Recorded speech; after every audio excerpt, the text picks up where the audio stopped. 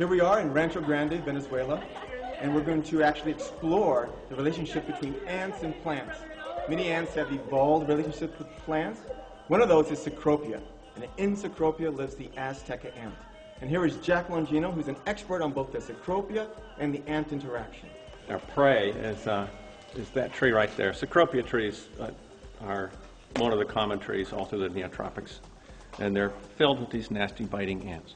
So of course we want to cut one of these trees down and look at all those nasty biting ants and see what the colony looks like inside, and just have the general experience of getting covered with biting ants. We're going to move the tree to the base of the building, and then we're just going to lift it, tip the top end up, so it can be pulled over the top. And none of the ants are going to fall on you? That's right. We won't have any ants on us whatsoever. Okay.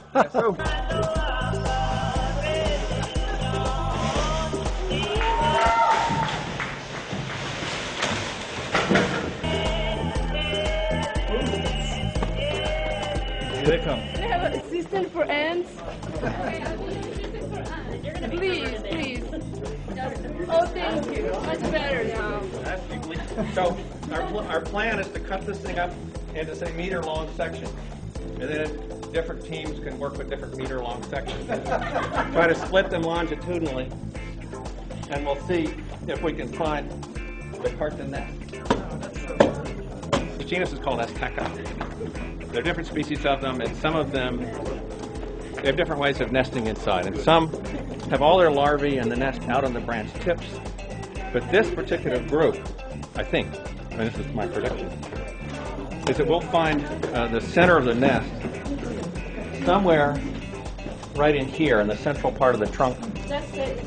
And there'll be these chunks of material that are like paper mache inside, and that's where all the larvae will be concentrated, and possibly the queen. There'll be one queen somewhere in the middle of the whole nest. So all the food of the colony has to come from up there and be transported down through the tube. And somewhere down in there is going to be the nest. Let's find the nest.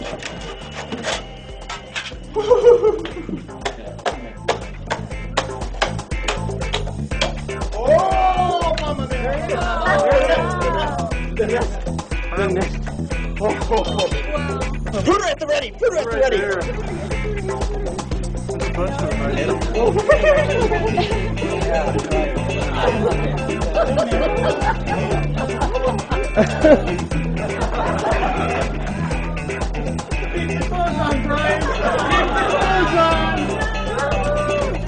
As predicted, we found that there was one central carton nest, and we broke that open. It was all full of the larvae, the immatures in the nest.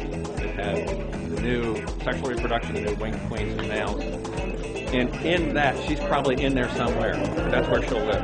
And we just took the whole thing and put it in a plastic bag. Okay, so we'll find her later. So we'll find her later. Anywhere where I can see everybody dancing, it's been a success. Yeah. No matter how you get them dancing. That's right. That's right.